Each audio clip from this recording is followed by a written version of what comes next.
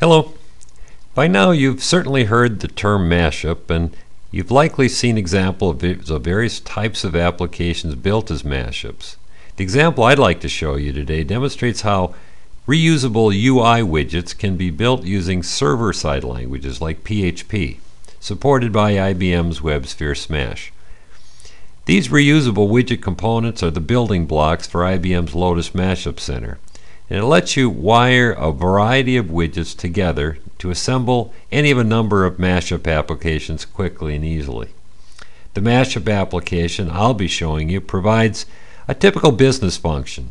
It's the ability to see responses to various promotions that a business is running and allows them to monitor and assess the effectiveness of the various types of advertising that they're using.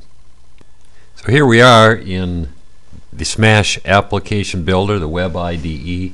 And this is what I use to go ahead and build my PHP widgets.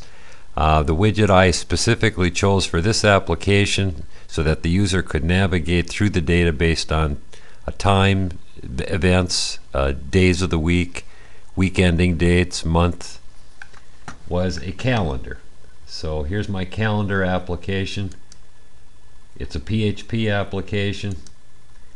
I can show you here the code, and you'll see that it's really not particularly different than most PHP applications.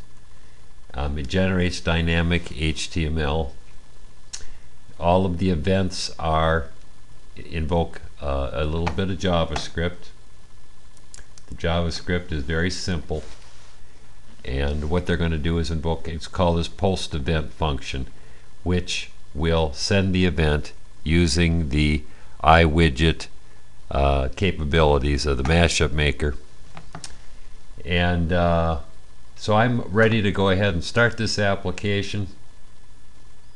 And then while we're still in the application builder, we can actually go ahead and run it and test it. So I'll go ahead now and run the application. We'll be able to see what it looks like and test it to make sure it's generating the events that we're expecting. So here is the calendar. Now if I go ahead and click on the different dates, or the days of the week, the month, I can go forward and backward in time. I can click on the week ending, and everything looks like it's working exactly the way I expect. So once I've tested it and I'm satisfied that it's working, it's already been wrapped as an iWidget. So I'm ready to go ahead now and test it inside of the Lotus Mashup Center. Now I went ahead and I've already uploaded it and installed it. So we'll just go ahead and we'll just see if, take a look here, and we'll see what it looks like here, and just make sure that it works exactly the same as it does, as you just saw working while it was in the application builder. So here's a calendar iWidget.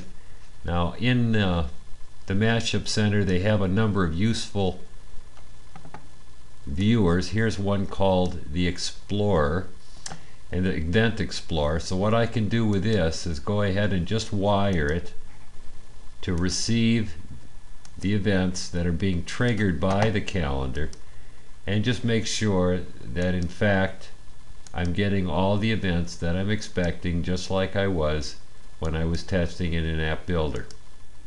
And it looks like I am. So I'll go ahead and close this. And what we'll do next then is we're ready to go ahead and hook it up to some live data. These are the other application that I had written.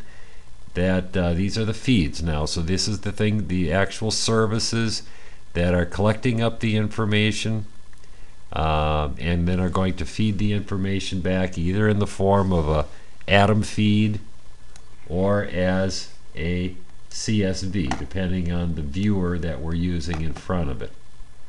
And I'll show you both.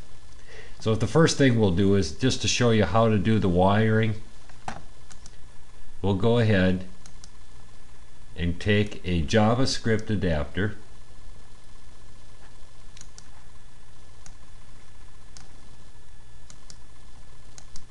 and we'll just put in just a little bit of JavaScript code,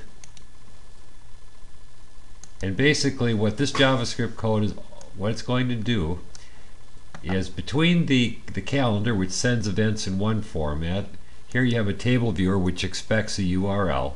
So the JavaScript adapter is basically going to listen for the events that are generated by the calendar and take that data and construct a URL and return it. Then all we have to do is configure the adapter to get the events from the calendar and send them to the table viewer as a URL, Atom Feed URL. And that's it. And now if I click on the calendar, the events are being picked up by the adapter, they're returned and being given to the table viewer, invokes the URL, the PHP feeds that we have running in the sMash runtime generate the feed data, and they're brought back and displayed in the viewer. And then for my finished application, I just added in a charting viewer. It works exactly the same as what we just went through with the table viewer. Now when I click on the calendar, both the chart and the detailed table view are responding to those calendar events. So there you have it, an example of UI widgets created for Lotus Mashup Maker using dynamic UI content from PHP.